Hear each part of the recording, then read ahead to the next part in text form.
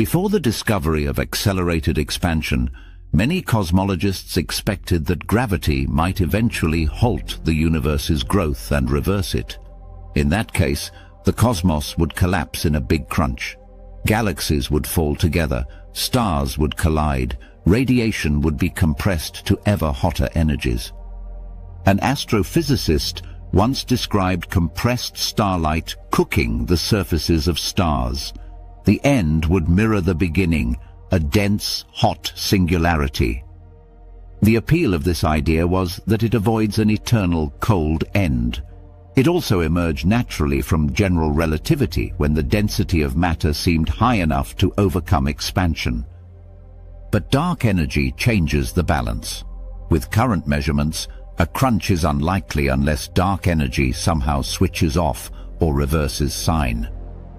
Quantum gravity research offers a twist. Perhaps the crunch doesn't end in a singularity. Instead, extreme densities cause gravity to become repulsive. The universe bounces and begins expanding again, leading to a cyclic universe. This big bounce is like a cosmic heartbeat. Expansion, contraction, rebound, erasing the need for a singular origin and end. It's speculative, but it solves the singularity problem that bothers many physicists.